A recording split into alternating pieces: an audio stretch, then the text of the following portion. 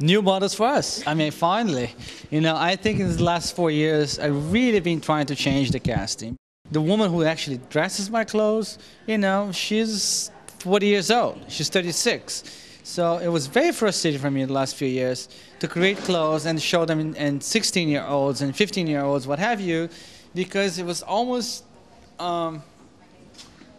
unreal, you know what I mean? And then I think who lost was really the clothes. Because what I do with clothes are really wearable and quite really fun, quite really interesting. But it never really translated at times. So I really felt like, this casting had to be layered, had to be diverse, and to me, much more modern in a sense, much more contemporary.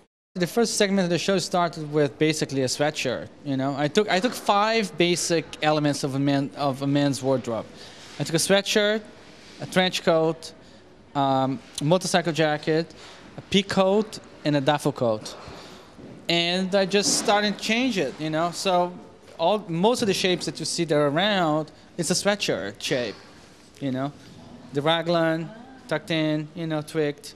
And then you see, going forward, a couple of coats that they shoot to the back. It's a trench coat, two trench coats, completely manipulated.